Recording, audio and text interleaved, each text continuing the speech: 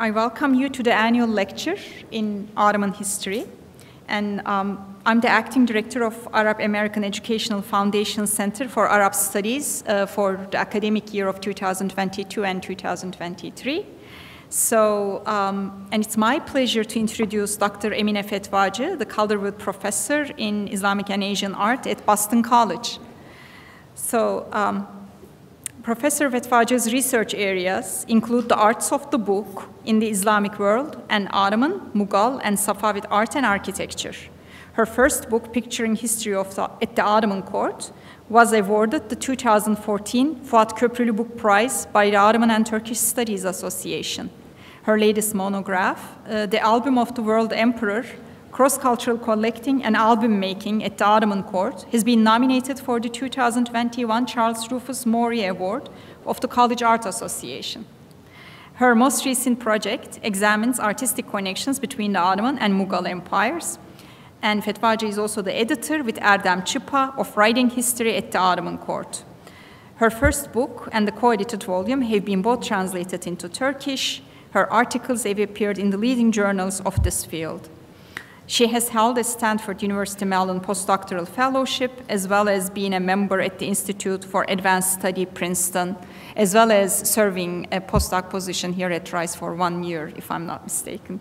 So, in a sense, we had a recent event for Dr. Elora Shihabettin, and I called it, this was a homecoming. I think this is kind of homecoming for you too. So. After completing her PhD at Harvard, Dr. Fetvacı was an assistant professor in Boston University, and then she joined to Boston College in 2021 as the Calderwood Professor. I want to emphasize the significance of this appointment. Today, during our lunch, Emine and we were trying to cite how many endowed chairs there were in the United States for Islamic art or Asian art. I think we can barely come up with 5 to 10 probably, and she's one of them. So, and the fact that she is holding one of these positions is a testament to her scholarly achievements and productivity. So, and thankfully, the number of academic jobs in this field has been increasing. There are many reasons for that increase, but I want to single out a particular one because I think this strikes a chord with this audience. The shifting population demographics in this society triggered a new interest in this field, as well as in the fields related to that, such as Arab studies. As has been emphasized repeatedly by my colleagues, Houston is the only city in the United States that has 3 endowed chairs in Arab studies funded by the local Arab community. And it is thanks to their generosity, thanks to the generosity of this community, we are able to host our distinguished guest as the annual lecturer in Ottoman history of Arab American Educational Foundation Center for Arab Studies. So, without further ado, I welcome Emine.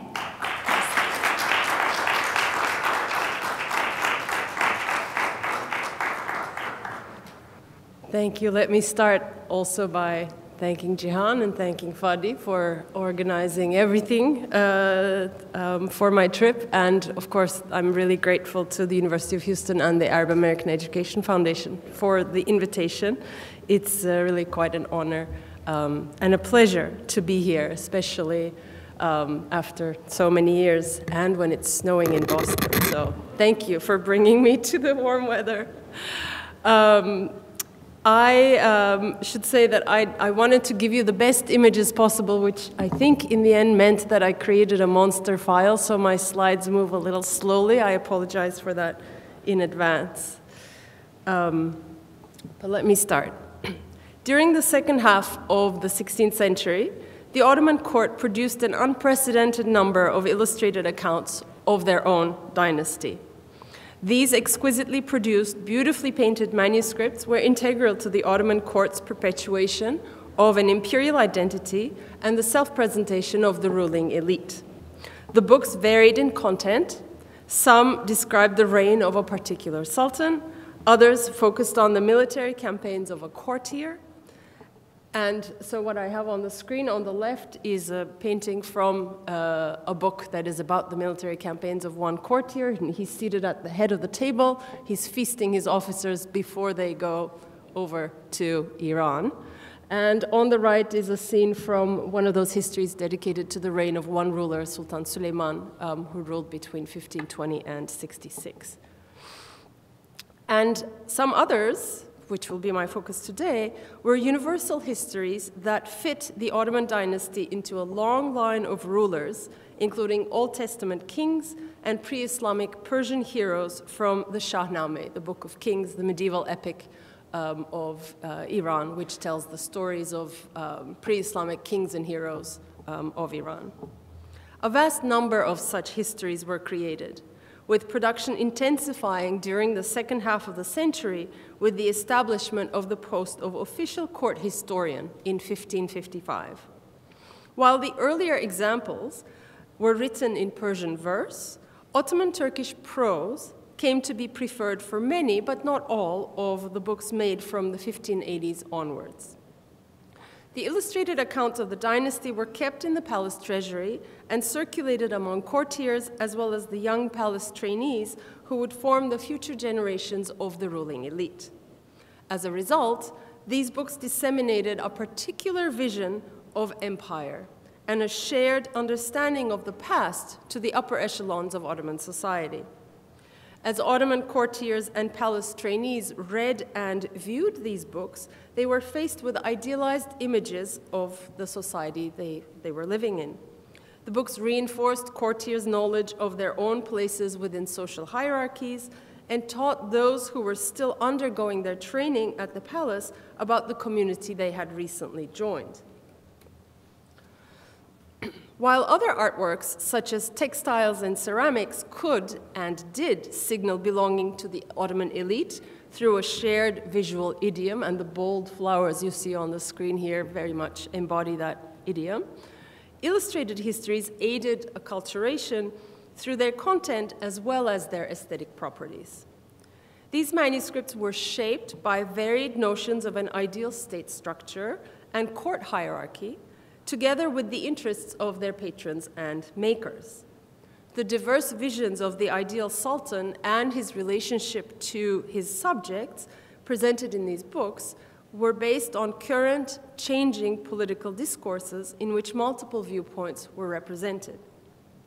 So, while some emphasized a militaristic ideal for the Ottoman ruler, others focused on his moral qualities. In addition to political realities and linguistic preferences, the books were shaped by the historiographical and artistic traditions to which they belonged. The earlier Ottoman illustrated histories demonstrate a heavy conceptual debt to the Shahnama of Firdausi.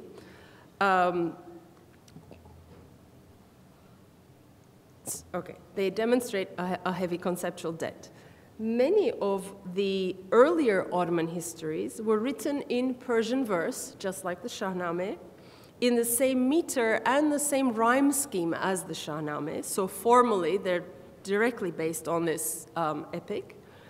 But also their contents, the themes, were inspired by Firdausi's epic as well. And most of them favorably compare the Ottoman Sultan with Shahnama heroes. So the scenes that we see on the screen, Sultan Süleyman basically feasting in the palace on the right and going on campaign on the left, embody two of the 3 or 4 themes that one sees throughout the Shahnama: feasting and fighting, but also dispensing justice. Those are the 3 sort of roles in which you see the ruler over and over again, both in the Shahnama and also in these Ottoman histories of the Ottoman court. The authors of the illustrated Ottoman works were also inspired by other modes of writing, in particular the Menakıb-name, the lives of holy figures, and the Gazaname, or the war narrative traditions. This is evident in the focus on a single person as the hero whose exploits are recounted in a book, such as one dedicated to the reign of a single sultan, paralleling the life and deed modes of a Menakıb-name. The emphasis on military achievement is, of course, a clear link to the war narrative Gazaname tradition. The Ottoman dynastic histories were expected to evoke the illustrated Shahnama tradition. That Ottoman dynastic histories were expected to evoke the illustrated Shahnama tradition is evident in the creation of a court position called the Shahnameci, the one created in 1555. It's literally called the Shahnama writer, but his job is to write the history of the Ottoman dynasty. Fethullah Arif Çelebi was the first holder of this office. He was tasked by Sultan Süleyman to compose an illustrated verse history of the Ottomans in Persian. Arif titled his work The Shahnama of the House of Osman. This was a universal history in 5 volumes, which began with the tales, began with creation, Adam and Eve, and the tales of Old Testament prophets, and included Shahnama heroes as well, continued into the Ottoman period, and detailed the reign of Sultan Süleyman in its final volume, the Süleymanname, or the Book of Süleyman. While the text's links with the Shahnama are obvious, and are clearly, by design, very deliberate, it's also important to note that the artists working on the project were inspired by Shahnama illustrations. The compositions that we see here on the screen build very closely on Shahnama images of feasts, of hunts, of battles, and, as I said, the dispensation of justice for the most part. The Süleymanname visually presents Süleyman hunting and doing battle, but also holding audience with ambassadors, his commanders, and his subjects. The punishment of rebels, the conquest of cities and castles, and the execution of prisoners are recurrent themes in the paintings, which highlight his military prowess and his justice. Scenes such as hunting wild animals, going to war, or dispensing justice are, in a sense, depictions of the Ottoman ruler enacting the legendary feats of the Shahnama heroes. The ideal Ottoman ruler is thus rendered more concrete through the images, especially when they have compositional or iconographic similarities to well-known images from these earlier Shahnama books. One example that is not military but tightly connected to other Shahnama tropes has been described in detail by Fatma Sinem Eryilmaz and is useful for illustrating my point here. This is the image that you see on the right, the image of Süleyman drinking from a ruby red cup, which you can see him holding up in his right hand. And the cup is described in the adjacent text as the cup of Jamshid. Jamshid is one of the heroes in the Shahnama. It was presented, according to this narrative, this cup was presented to Süleyman by one of his courtiers on the eve of a campaign against the Safavids of Iran. So it's very pointed that he has the cup of a Persian ruler the night before he's going to invade Iran. Arif, the poet, also specifies that the cup was seen by Adam and then passed through the hands of various kings of the Shahnama. He names them, actually, in the text, starting with Gayumars, who is one of the first rulers named in the Shahnama, and continuing, of course, with Jamshid himself, but also including many others, such as Alexander the Great, who is one of the heroes in the Shahnama, Kaykhusro, and Anushirvan the Just, renowned, as you can guess, for his justice. In addition to concretely showing Süleyman as the heir to this extraordinary heritage just on the eve of his campaign against Iran, the image makes use of the audience's knowledge of Shahnama illustrations and visual tropes to strengthen the eulogy of the ruler as Shahnama hero. Süleyman is depicted in full fighting and feasting mode in images such as the ones I have on the screen. However much Ottoman historians admired the Shahnama, I want to move on from it. It was never the only ideal behind their creations, and it would be simplistic to hold it up as the only model for the illustrated Ottoman history. Even the Shahnama-i Ali Osman, the book that I have been showing you, an explicitly Shahnama-inspired work, right? It's there in its title, its form is based on it. It drew upon other sources to visualize the ideal ruler. Only volumes 1, 4, and 5 are extant today. Volumes 2 and 3 don't exist anymore. Perhaps they were never finished, we don't actually know. And the first two, volumes 1 and 4, are in a private collection, have not been published in great detail. A few images have appeared, and are not easily accessible for research.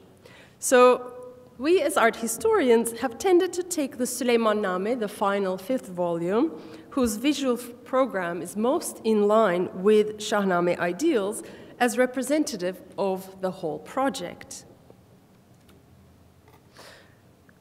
However, when the Shahnama Ali Osman project is considered, Süleyman appears as more than a Shahnama hero, and the project as a whole emerges as one connected to other forms of literary, historical, and political writing beyond the epic.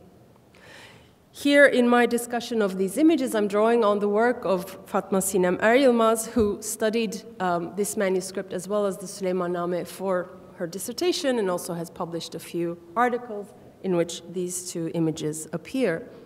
So as she also makes perfectly clear, the 5 volumes together make an argument for Süleyman as a prophet-like king, and the idea of the perfect man, insan-ı kamil, which is an Islamic and a Sufi notion, to characterize him. Eryilmaz makes a strong case that the stories illustrated in the first volume, Enbiya-name, the Book of Prophets, which includes events from the lives of Adam, Cain and Abel, Seth, Idris, Jamshid, the Persian hero king we encountered, Zahak, who's also a figure from the Shahnama, Noah, a name probably many of you know, and the Prophet Muhammad, provide some of these models. The positively depicted heroes such as Adam, Idris, and Jamshid embody both earthly and spiritual leadership and serve as forerunners to Süleyman. In fact, in the article in which these two images appear, Eryilmaz makes the case that Adam is supposed to be the model for Süleyman. The idealized image of Süleyman draws upon both Quranic and Old Testament figures and Shahnama heroes. Although the bulk of the Süleymanname visual cycle leans toward Shahnama-style feasting and fighting imagery, it's been argued that a few of the 65 illustrations where the ruler is seated on his golden throne amplify this connection between him and Adam. The golden halo-like shape created around Süleyman's head in the two images, Eryilmaz interprets this as reminiscent of prophetic imagery from other manuscripts where you see prophet figures with flaming gold halos behind their backs. I don't quite agree with her here because of the other depictions of Süleyman sitting in other thrones, and the golden throne was actually a historical object. It's still rather, I think it's the written text and the coupling with the previous volumes that makes the strongest case for prophetic prefigurement. Arif's words in the Süleymanname clearly present Süleyman as having unified political might with spiritual perfection. Moreover, this is a characteristic we find in the public image fashioned for Süleyman through written texts ranging from law codes to architectural inscriptions to diplomatic correspondence. These present him not only as the last world emperor, but also the only person other than the Prophet Muhammad who perfectly combined the qualities of a spiritual and earthly ruler. Even in this most obviously and clearly Shahnama-inspired work, then, there are other models underlying the idealized presentation of the Ottoman ruler, as well as the overall conception of the historiographic project. These emerge partly from the broader political discourse, but also from other tangible models, such as the books available to historians and painters in the palace collections, to which I briefly want to turn. Current state of research does not provide exact answers as to what these models may have been, but it's possible to suggest some likely candidates. The purpose of doing so is not at all to suggest that Ottoman historians or artists were not capable of producing original works, but to better understand the intellectual and artistic traditions of which they were a part. Everything we know of artistic production in the Ottoman court indicates that the artists of the book regularly consulted the earlier works in courtly collections. In the case of the Ottoman palace, we have a solid record of the books kept in the treasury being available to those working in the palace, and that's about 2,000 people. The visual and material evidence, stretching all the way to the 18th century, shows a keen awareness of earlier masterpieces among artists of the book. When one considers models of universal history that might have inspired AAEF, the first one that comes to mind is Rashid ad-Din's magnum opus, the Jami al Tawarikh, the Compendium of Chronicles, which is probably the best-known universal history of the Persianate world. Despite the obvious parallels between these two works, however, and I really wanted this to be the case, but I realized that the illustrated copies of the Jami al Tawarikh currently in the Topkapı didn't arrive there until the end of the 16th century. So they weren't there in time. But there were unillustrated versions of the text. So it's highly unlikely that they were the visual models, but it could easily have been the model for how to conceive of history. Another possible model, this one also proposed by Yilmaz, is Al-Kasai's Stories of the Prophets, the Qasas al-Anbiya. However, again, the illustrated versions of these, in fact, were not even made until the 1570s, so clearly, visually, they can't have been the models. There are other possibilities, but again, not the images and text, but the texts serve as possible models. So, although the Shahnama Ali Osman might take some of these universal histories or stories of prophets as models, its paintings thus far appear to be original creations that strive to make a locally relevant point. And that point is to present Suleiman not only as a ruler, but also as an heir to prophets, diverging from the Shahnama tradition, but coming close to what we find in the political thinking of the era. This is where the slides are slow, but it will come.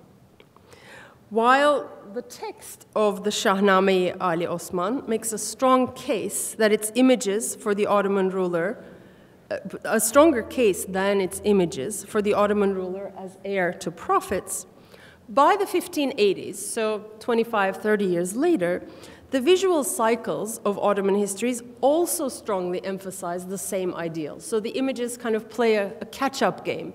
The words present him in one way first, and then 30 years later, the pictures also start to show him in this way. A prime example is the illustrated Zubdat al Tawarikh, or the quintessence of histories, a universal history / genealogy written in Ottoman prose, so not in Persian verse, finished in 1583 and illustrated between 1583 and 1586.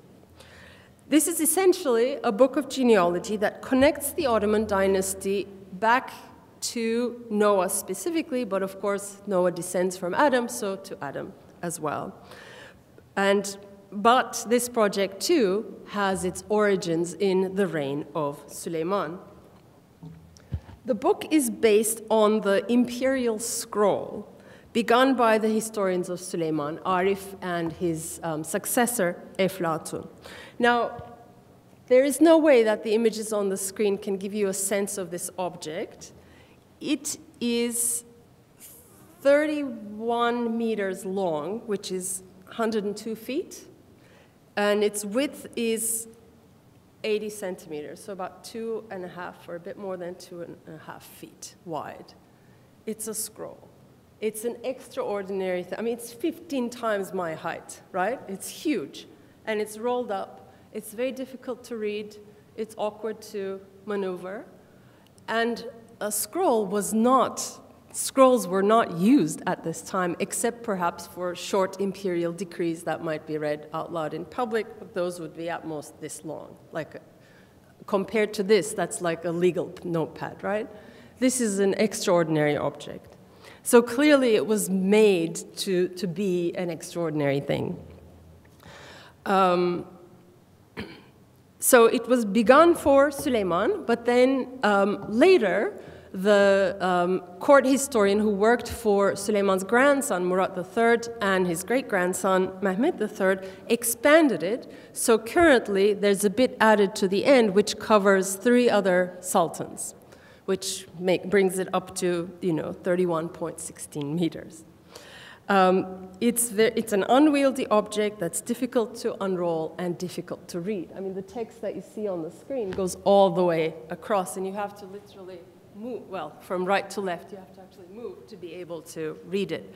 Other parts of it, like the part around the celestial sphere, is written at different angles. So how are you going to turn a scroll? Well, obviously it has to be rolled up, but still very difficult to manipulate. Probably people moved around it rather than moving the object. But it's a really complicated thing. It's covered with very dense text that's organized at times in geometric shapes. Other times runs straight across in lines that are too long for the eye to follow from a stationary point. After a detailed description of the heavens and earth with which it begins, the scroll turns into a genealogical tree that has 3 branches. So the images that I have in the last 2 columns are showing you this genealogical part. There's the central branch, which is the most important. It has the biggest medallions in it. And then there are 2 other branches on the left and right. If you look at the top image at the center, you'll see in that green circle, there are 2 white circles. One of them says Adam, the other one says Eve, and it goes down, or Adam and Havva, and it goes down from there. The large green medallion in the lowest image at the center has the name Muhammad, that's the Prophet Muhammad. And the 2 images that I have on the right-hand side show the medallions of the Ottoman rulers. So they are smack in the center: Adam and Eve, Muhammad, other important figures, and then Süleyman and his ancestors, but also then Murad, and Murad is added to it as well. So the central branch is the most visually embellished and thus probably most prestigious one. It's also in the middle.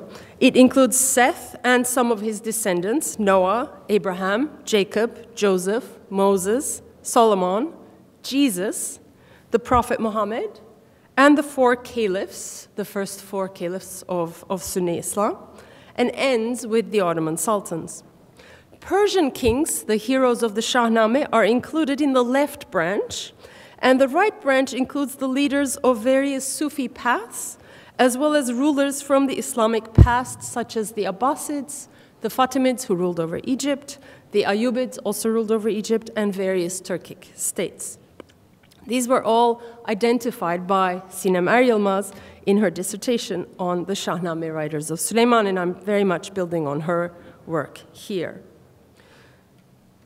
The conception of the Zubdat al Tawarikh, the quintessence of histories, dates back to the same period as that of the Shahnama of the Shahnama Ali Osman, of the Shahnama of the House of Islam, Osman, because the Zubdat al Tawarikh, the manuscript I'm focusing on today, takes the text of the genealogical scroll and turns it into a codex format.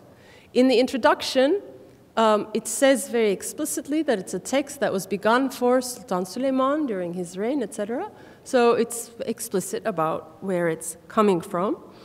It's expanded a little bit and transformed into a very large format illustrated codex. So this one, these pages are about this high and about this wide. So they're also kind of difficult to read, but not as difficult as the scroll. In a very unusual move for the Ottoman Imperial Manuscript Workshop, 3 copies were made, and I'm showing you images of the same scene from the 3 copies. One was made for the Sultan, one was made for the Grand Vizier, his prime minister, basically, and one was made for the chief palace eunuch, all between 1583 and 1586. While this particular Grand Vizier was not in office for very long, these three positions, the Sultan, the Grand Vizier, and the Chief Eunuch, were the most powerful positions in the court during the 1580s, showing us the importance attached to the project. The title, Zubdat al Tawarikh, the quintessence of histories, is the same name given in the text of the scroll by the original author of the scroll. The close dependence of this book on the scroll is evident from the lines of genealogy that now run over the pages. So if you look at the 2 pages that I have on the right, those horizontal lines are basically the lines that we saw in the genealogical scroll, but now they go across the pages. And what I find really fascinating is that they don't go into the margins. The margins are very carefully left blank. So on the one hand, there's an awareness of this object, and its connection to the scroll and the importance of continuing these lines. At the same time, they're acknowledging the materiality of this book and the frames of the book, because that's what a book looks like. The text, the content stays in the middle, the frames are something else. So for me, as an art historian, it's really interesting to think about this object in these terms. It's almost like the scroll was cut up and pasted into the text block of the book. The lines drawn between different generations go across pages, interrupted with medallions filled with names. The text is written in different portions, so the story that you have on the top part of the page goes with the image that's on the top part, and then actually doesn't continue into the lower part. You have to turn the page to continue the story again in the top part of the page. So there are it's not it is a continuous book, but it doesn't go the way books normally go. The emphasis, so the images also break the page into 2. As you can see in all of these, there are actually 2 things happening. On the left and the right, it's easier to separate the scenes because there's a line that clearly cuts across. In the middle, the 2 scenes seem to be superimposed on each other, but these are 2 moments from the life and the story of Abraham. In the left and right, the top part has him shows him thrown into the fire, and the lower part is about him sacrificing his son.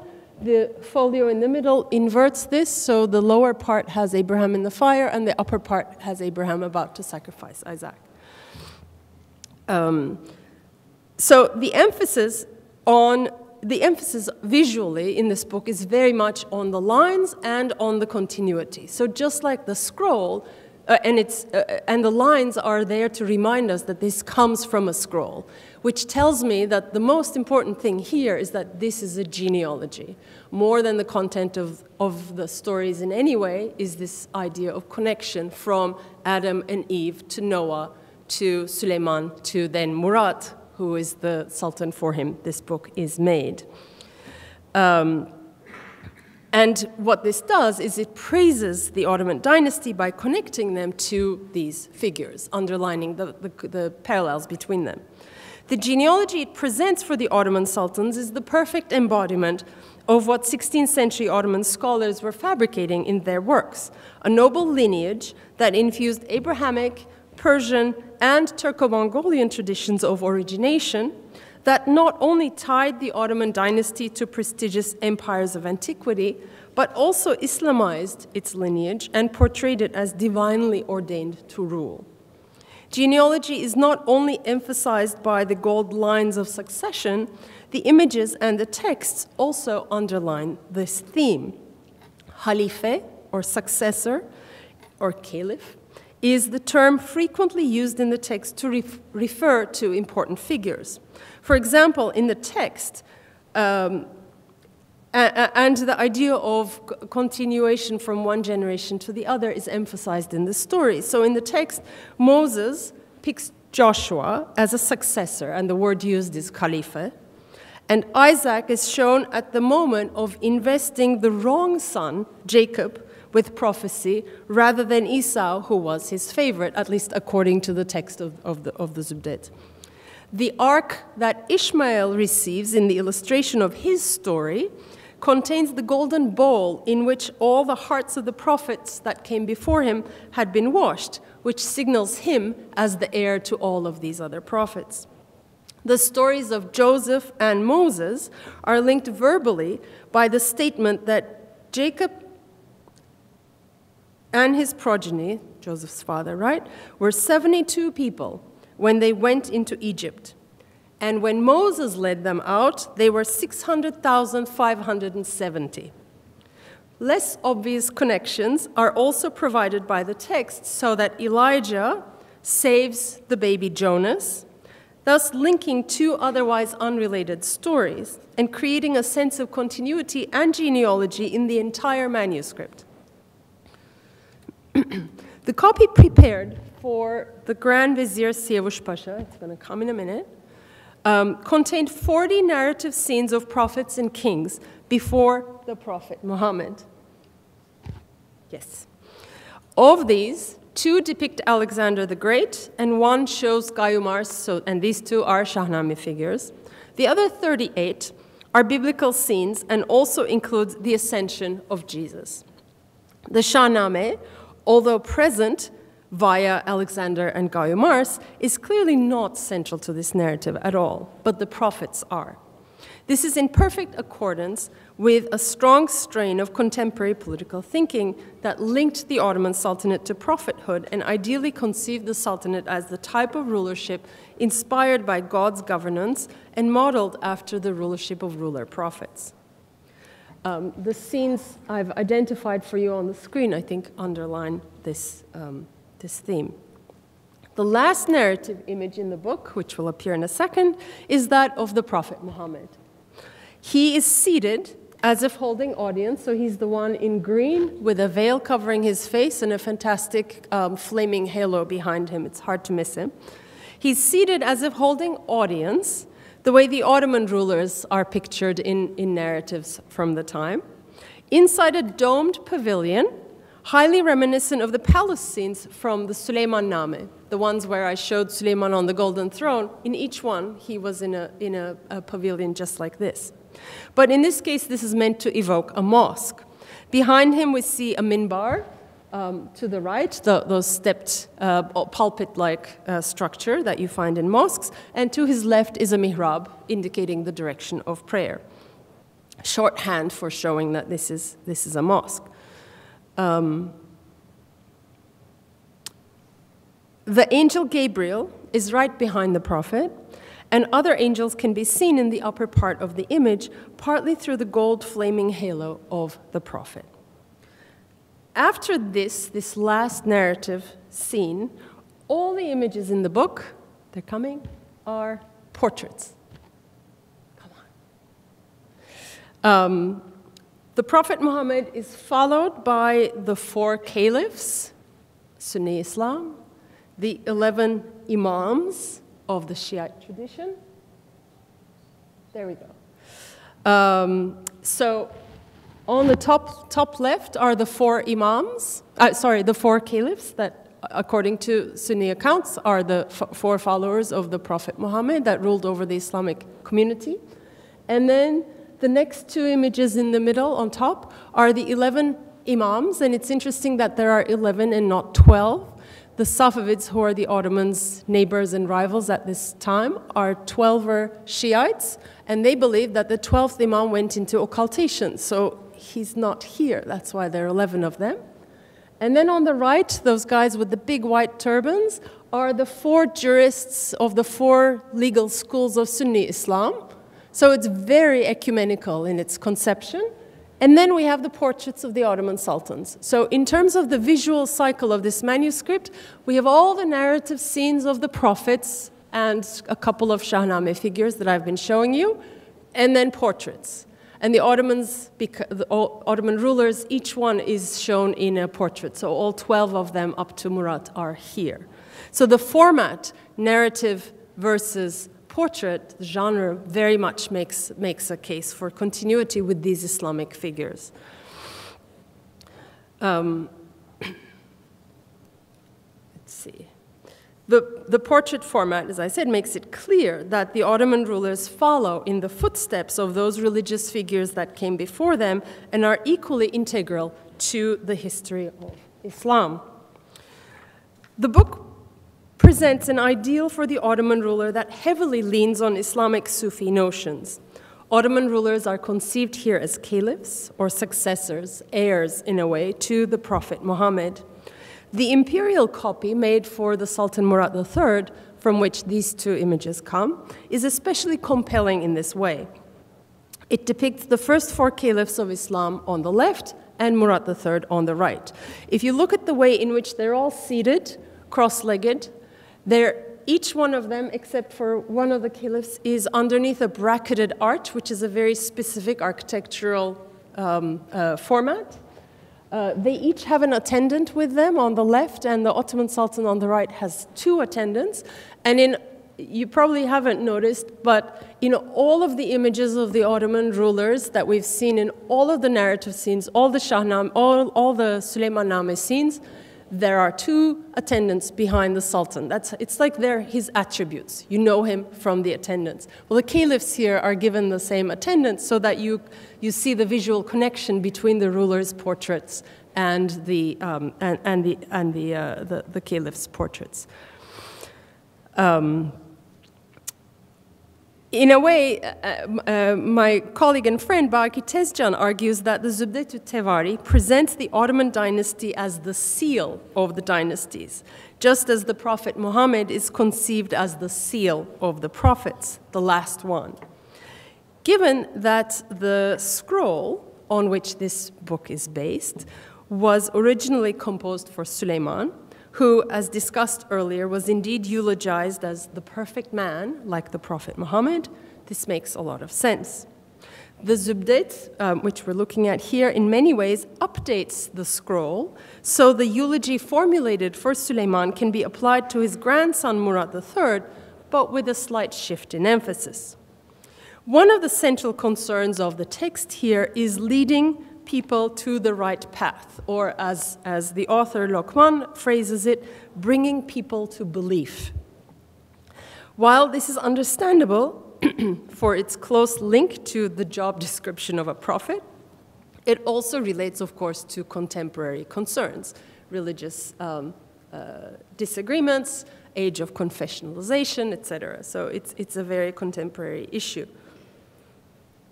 And the Ottomans' self-adopted view of their role in the Islamic world, especially vis-a-vis their Shiite neighbors, the Safavids of Iran. And that's why it's really interesting in that case to see the images of the 11 imams that I showed you earlier. But it must be remembered that this book was made for Murad specifically. With his Murad has very strong Sufistic leanings, and his lifestyle was very different from his grandfather, Suleiman's. While Suleiman spent a lifetime on horseback, going on campaign and hunting, after his accession to the throne, Murad barely ever left the palace. Yet his commanders were busy fighting the Safavids for large parts of his reign. So the militaristic Shahnama ideals could not be used to eulogize Murad. It would almost appear like they're making fun of him. The different choices made in the depictions of these two rulers in these images, which I'm going to discuss in a little bit now, makes the underlying logic of the Zubdat al Tawarikh clear. While Suleiman is depicted on the right with the cup of Jamshid, which I've already told you about, on the left, Murad III is depicted with the sword of the prophet held by his sword bearer beside him. The historian Lokman tells us in the text that the discovery of the prophet's sword had been foretold early in the reign of Murad III by a dream that Sheikh Muslihuddin had. In the Sheikh's dream, the Sultan, upon the prophet's order, took out the sword from the well that it had fallen into. The owner of the sword, a certain man named Suleiman, a descendant of the Mamluk ruler, Baybars al-Bandukdari, inherited it from his family and had a vision where the Prophet Muhammad told him to pass the sword to Sultan Murad. This is all Lokman's account. The sword was then sent to Istanbul as a gift for the Sultan. Just as Arif recounts in the Süleymanname the hands through which Cemshid's cup passed, starting with Adam, Lokman here lists the previous owners of the sword. The Mamluk ruler Baybars al-Bunduktari, who inherited it from the Abbasids in Baghdad, who in turn got it from the Umayyads, who had got it from the Caliph Umar, to whom the Prophet had given the sword himself. So this image on the left and the accompanying text makes it crystal clear that Sultan Murad was the heir to the Prophet Muhammad's legacy. While prophetic history is important in general terms in the manuscript, the most important of those prophets was, of course, the Prophet of Islam. As with the Shahnama Ali Osman, the 5-volume project with which I began, earlier histories held in Ottoman collections probably inspired the Zubdat al Tawarikh as well. With the same caveats of we still don't know a lot, we can point to a few possibilities. In his introduction to another work that he wrote, the author Lokman, the historian whose Zubdat al Tawarikh we've been looking at, he names 2 sources. Firdausi, the author of the Shahnama, is one, and he also names Tabari, the medieval Arab historian. Neither author writes about the Ottoman period, of course, because they came before. So Lokman wouldn't have consulted these books for their factual information on Ottoman history, but he may have done so for an overarching vision of history. Or we might consider what he's doing as simply name-dropping, because that's what you do. These are great historians of the past, and I looked at them, and I'm just like them, showing that he knows who the important historians are. It's like the introduction of many dissertations, right? The lit review. But Lokman's mention of Tabari is an important clue as to the kind of writing that he is familiar with. And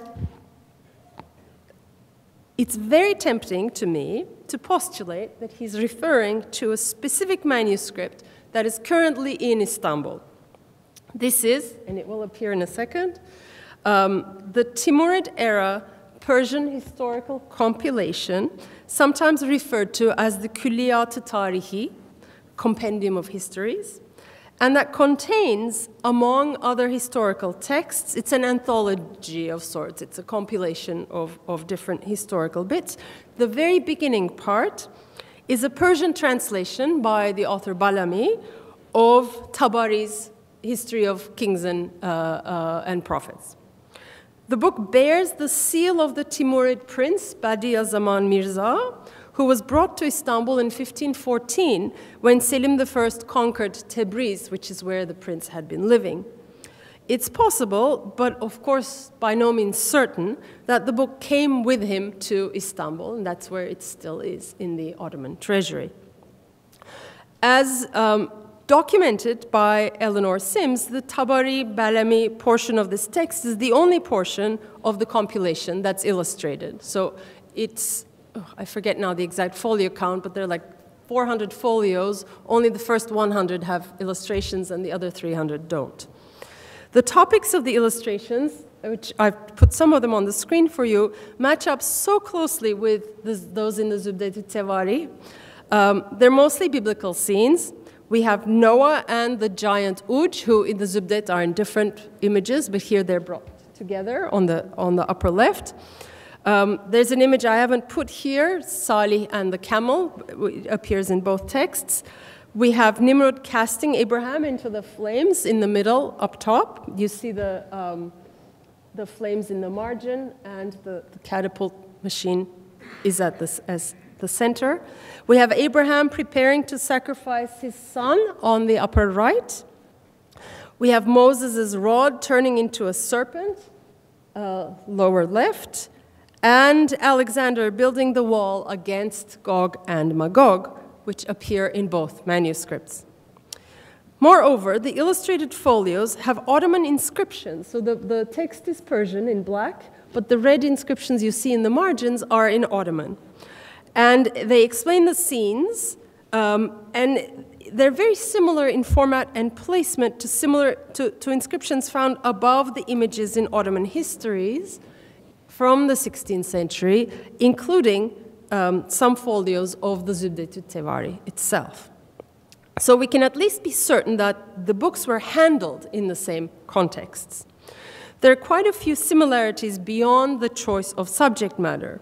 The scenes of Moses and the Pharaoh, for example, where Moses' staff has been turned into, and the text says serpent, but here it's very much a dragon, is particularly striking. The dragon with swirls of fire around its legs and its open mouth breathing fire towards the Pharaoh, Moses' calm stance and his flaming halo, and the surprise on the enthroned Pharaoh's face are repeated both here and in the Zubdat al Tawarikh. I should have put them together, sorry. The images of Alexander building the wall against Gog and Magog, or the giant figure of Uj, as well as Noah's Ark against a stormy gray background, further connect these manuscripts. Although far from exhaustive, the similarities between these images, at times in terms of iconography, other times in terms of compositional elements, suggest that Ottoman artists were very much aware of this manuscript or other Timurid precedents. The Topkapı treasury, where this book was kept, was an important resource for all of the manuscript projects created in the palace. The recent publication of the 1501-1502 inventory of the books in the imperial treasury adds important pieces of information to our knowledge of the contents. Cornel Fleischer and Kaya Şahin, who analyzed the works of a historical nature in the inventory, make the point that the mere preparation of this inventory, its organization by subject matter, is a clear sign that the books were consulted by a sizable group of people. It's important to remember that many books were added to the treasury after the inventory was made and before the period in which the illustrated histories examined here were made. Selim I's incursions into Iran and conquests of Syria and Egypt, for example, expanded the treasury collection significantly. Nonetheless, there are two pieces of information from the 1501-02 treasury that are important for us. Among the few illustrated works therein was an illustrated history of Genghis Khan, and the works of historical nature in the collection were skewed towards Timurid and Persian history. The books of a historical nature are organized into two groups, Siyar and Tawarikh. The first phase of history proper, according to the compiler of the inventory, Atufi, began with Siyar, so the lives, basically, which included a few examples of the histories of prophets, but mostly concentrated on the life of the Prophet Muhammad, on which there were multiple works in the treasury. Fleischer and Şahin write, and I quote, "In the compiler's understanding, history proper is a process that starts with the Prophet Muhammad and continues with the caliphs and the story of the Islamic community in general, with its scholars and other prominent members. This conception of history is also discernible in the Shahnama Ali Osman and the Zubdat al Tawarikh projects." Interestingly enough, the works in the treasury were organized in a way to suggest that Atufi, the compiler of the inventory, saw a distinction between forms of religious and dynastic or sultanic authority, the topics of the subsections of Siyar and Tawarikh. The Tawarikh, which is the plural word for history, right? Tarikh, Tawarikh, section begins with Ottoman histories and continues with the story of Alexander, and then moves on to political historical works. Tabari's histories is also represented here with both its Arabic original and 3 Persian translations. The Tawarikh section clearly privileges Persianate and Mongol or post-Mongol histories, including the illustrated history of Genghis Khan, and 3 volumes of an unillustrated Jami al-Tawarikh.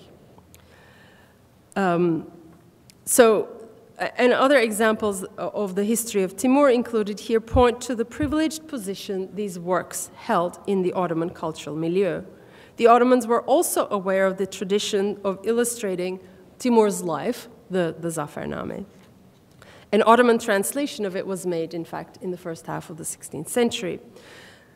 So Fleischer and Shahin's concluding remarks about the Treasury Inventory's historical section emphasize the importance of the Timurid cultural environment for the Ottomans, as well as pointing to the Ottoman claims to be the continuators of several traditions that included Sunni Islam and Turco-Mongol dynasticism.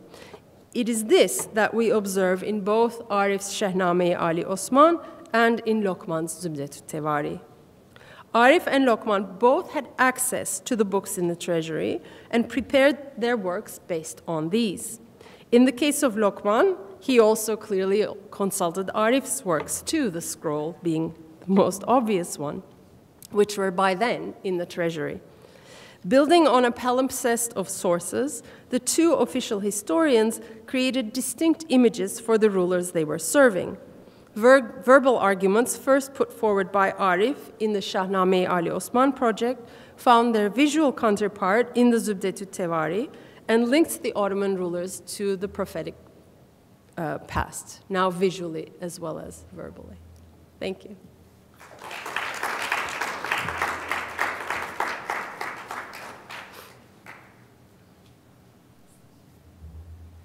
Thank you so much. Thank you so much for this wonderful presentation. So I do have a lot of questions, but I'm going to spare you from that. So I think we have at least 15 to 20 minutes for Q&A. Please go ahead. Can you, do you want to do that? Thank you for the nice presentation. Thank you. My name is Majid Yusuf. So I'm really a bit puzzled about we all know that the Ottomans ruled over multi-ethnic, multi-religious empire. Yeah. So then they produced this, and you said there were like 3 copies of the Shahnama or Suleiman Nama. Who is really the audience? Oh, okay, yeah, thank you. So these books are, so the 3 copies that were made for the Sultan, the eunuch, and the Grand Vizier would have taken his book to his own home, which is also a huge palace with lots of people working in it. And the eunuch lived in the imperial palace, so he kept it there, probably. So these books that are kept in the Topkapı Palace Treasury were checked out by the pages who are in training at the palace. So I've looked at inventories of the treasury, which have the names of the books written down, just like library records today, or it's all electronic today, but you know, in our youth. And the names of the people who checked them out are written next to them and then crossed off, including the Sultan himself. So the books circulate very much in the palace, and the palace is a large population of about 2,000 people. And the young men and the women who are living in the palace and are being groomed to be the next generation of the ruling elite are, of course, coming from all over the empire, right? You probably know the Ottomans had this system whereby they took especially non-Muslim children from the areas that they had recently conquered, brought them into the imperial palaces or other palaces, and forced them to convert to Islam and change their names, but also allowed them to sort of work in the various branches of the government that they were talented for. And these are the people that then became the Grand Vizier and the other members of the Imperial Council. So the books are being made in order, they're propaganda instruments, right? To influence the elite, both the elite of today or of the day that they're made in, but also the future generations of the elite, because these young people grow up, well, they're taken as teenagers, but still they have some growing up to do in the palace reading these things. So that's the main audience. The general public, was this narrated by storytellers? We do have, so I don't know if this the specific book that I talked about was narrated, but we do have portraits of Ottoman sultans interspersed with images of Shahnama scenes in large format albums that were clearly used in public settings for storytelling. So definitely some imperial portraits were discussed in, coffee houses, etc. Yeah. But these specific books, I don't have evidence. But what I can tell you, the large format tells me that they're being used in a group setting. So it's not one person sitting down with a book, but it's rather a group like us looking at it, discussing it. And they also had very connoisseurial conversations about, oh, well, this artist's not as skillful as the one we looked at last week, etc. And we have records of these kinds of gatherings. So in salons, let's say. Yeah. Thank you. Yes, sir. Are the artists that make these illustrations Uh-huh. and the miniatures, are they known really? Are they indicated who they are? So we have the names of some of them from wage registers. There are very few signed paintings, but it's also important to remember that these are mostly team projects. So you would have one person specializing in the composition, someone else doing the faces, another one very good at trees, or someone's good at painting water scenes, etc. So they're mostly collective products. So Akala Chalabi, He's the author. he's the author. Right. Now the other question I have, Uh-huh. many of these miniatures and illustrations, the faces of the people Uh-huh. are mostly Asian, like they look Chinese. Uh-huh. Why is that? So Because if it's Persian or Turkish, the majority are, sort of. that is from the strength of the Persian artistic tradition. Remember I said in the beginning how, yes, these are products of political conversations, but they also very much embody very strong artistic traditions, both literary arts and visual arts. And in the Persian painting tradition, we have a strong connection to China.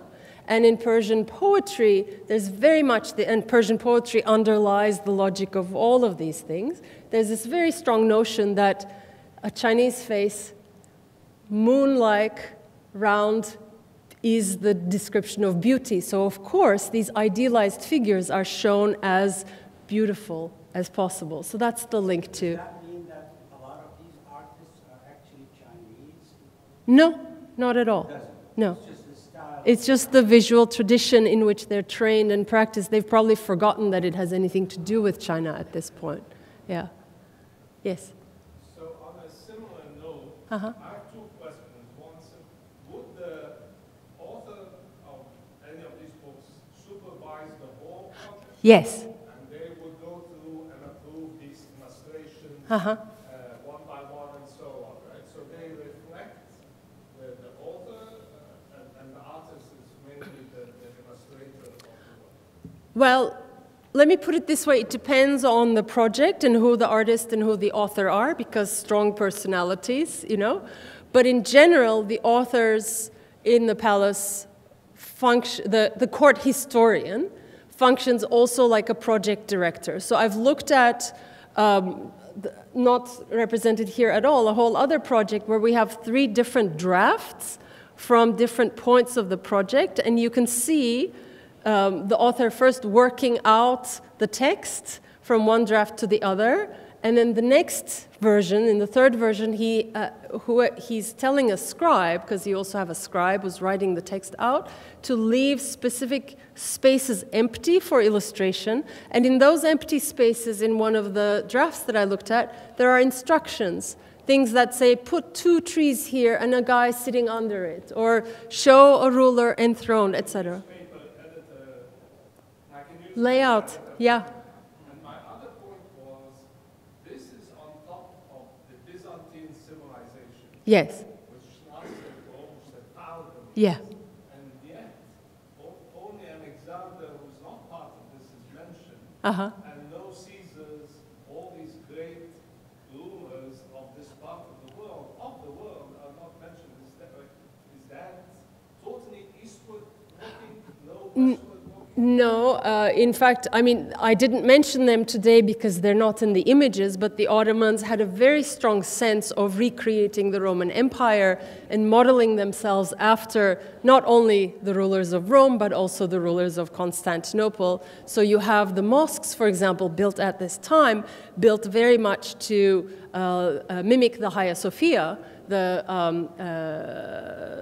cathedral church in Constantinople that was built in the 6th century, because to them, And it's interesting that they copy the Hagia Sophia, which is from 532 to 537, rather than a later Byzantine church, which would have been more recently made and so perhaps was more, in the right fashion.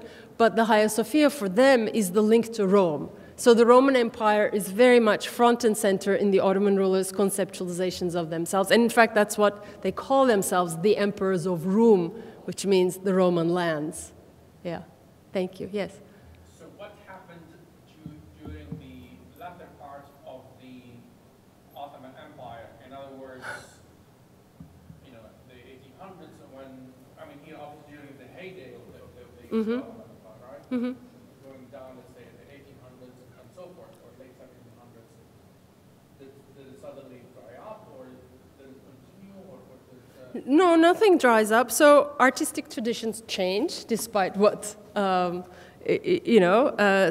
these illustrated histories are mostly made for like 50 years, between 1550 and 1600. After that, there's a rising interest in putting together albums, which are like scrapbooks, but I hate using that word because albums have a logic to them and scrapbooks don't. So you have a compilation of images that are juxtaposed with poetry to make certain art historical statements, or in the case of albums made for the rulers, political statements as well. So we have, changing artistic traditions, and other books are made, other projects are made. Eventually, wall painting and oil on canvas, etc., keeps changing. But there's a continued tradition of imperial portrait making right up to the end of the Ottoman Empire in the 1920s. Yeah. Yes?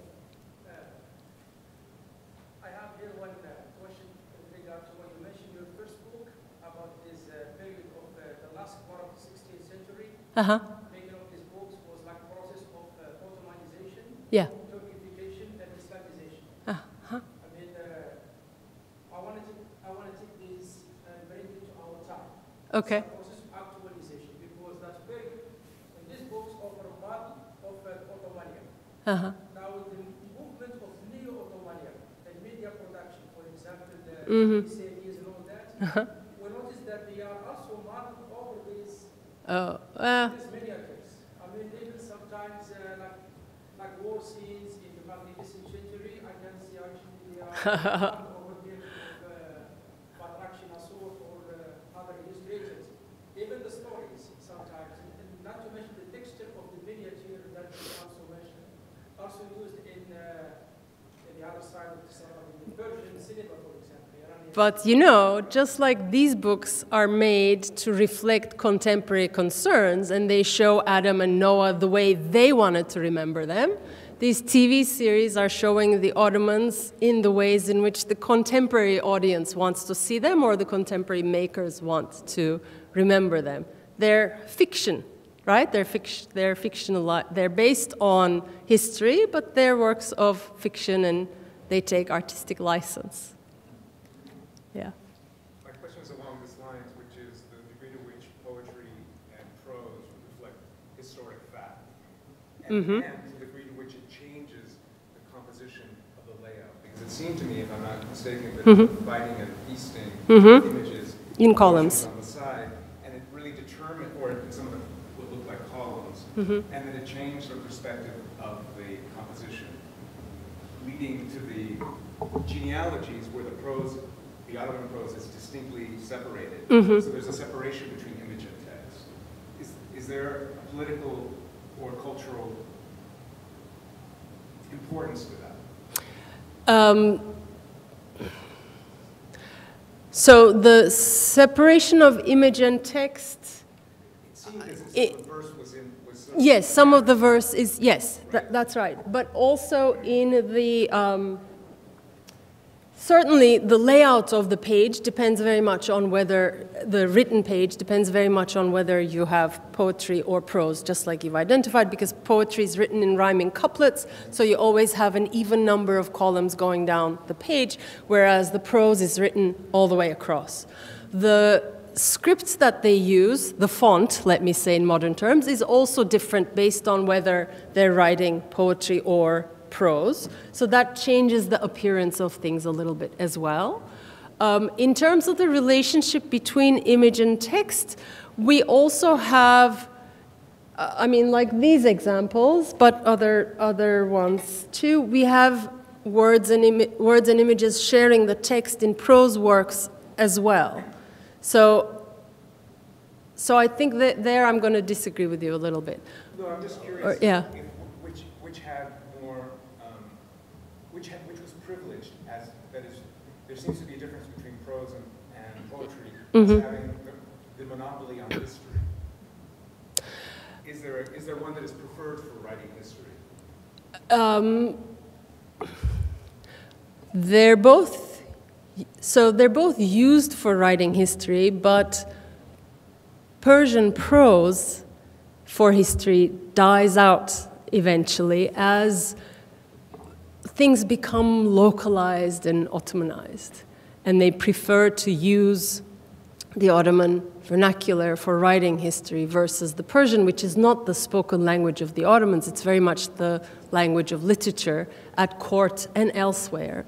So in the late 16th, early 17th century, just as these books are written, and a generation, you know, like 10 years later, not a full generation, you see preferences shifting in all sorts of ways to local. So even poetry begins to be written more in Ottoman Turkish, and the images in poetry, for example, become more localized. So you don't have an unidentified beloved being discussed, but rather you have a beloved that lives in the city of Istanbul being discussed.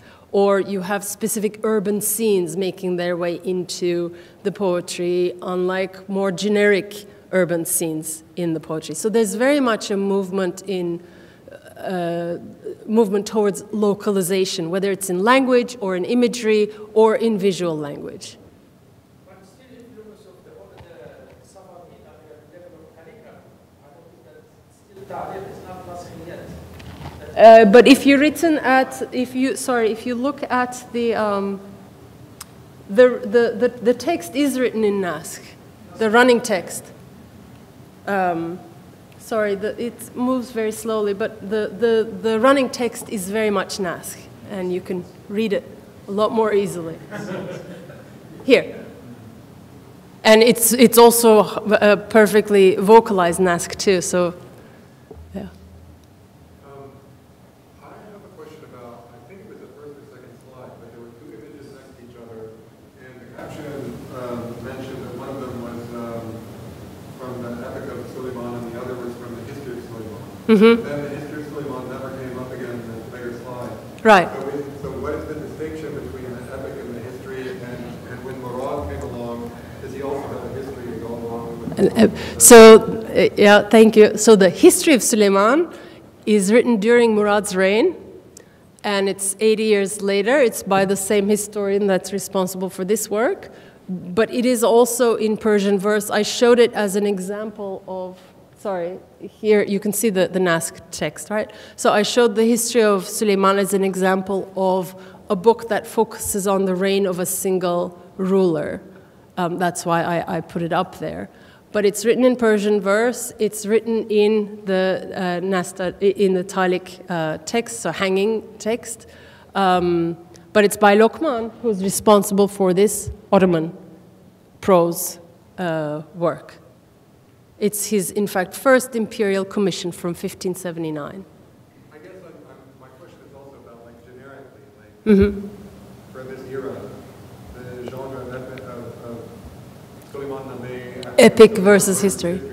Right, so the problem has to do a little bit with translation of the titles into English, right? So the official title of the 5-volume project, the Shahnama of the House of Osman, of which the Book of Suleiman is the 5th volume.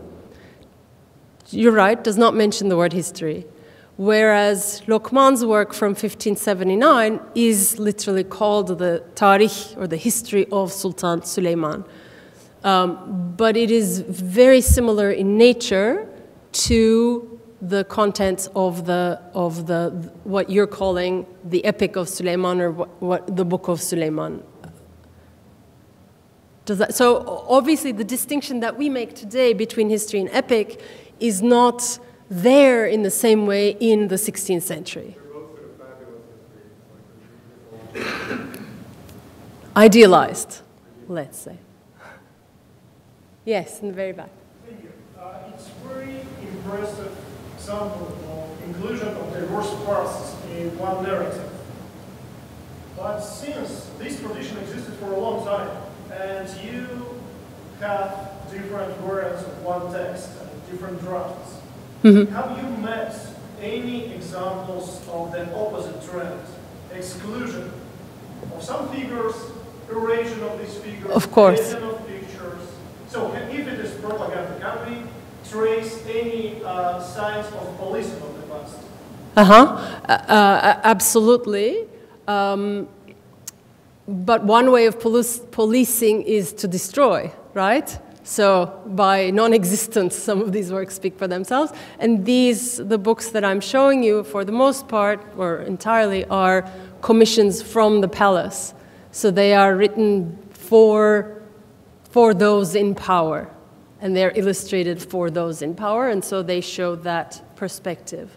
But I have, for example, I'm remembering this specific example where one historian talks about another historian's work, and he says, well, that guy who told the story of the conquest of Yemen, he made the whole thing look like it was the brainchild or the accomplishment of this one general.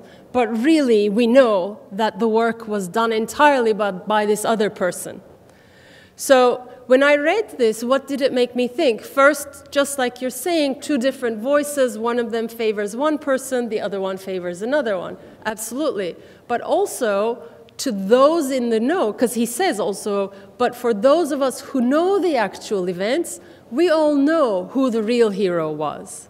So when you think of these things prepared for an audience that lived through the events, of course, they know things in a way that you and I, living in 2023, don't, because we weren't there to experience it. So only when there are multiple accounts of the same thing can I triangulate and see whose version is preferred. And we don't always have that. But there are many histories without paintings in them that criticize the royal house or specific individuals that are in power, and these things were allowed to exist and come to our day. There's certainly a lot of poems that criticized the ruler.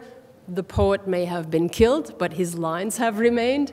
So there's certainly dissent and literature of dissent as well. Yeah. Yes. Is there any work from these periods there that actually pays attention to the likeness of the person? Yes. So there's a book of imperial portraits, just portraits, just like the last part of this, but that one's a freestanding work by the same author, actually. Has a very long title, but it's a book of physiognomy. And the beginning is a manual that says things like, if a person has curly hair, they will have this kind of character. If they have a red and white complexion, they're like this. If they have a lion-like nose, they are brave. But if they have a ram-like nose, they are stubborn. I'm making it up, but you get the drift. But hold on, give me a second. So then he says, but here are the likenesses of the sultans, and they are not like any human being.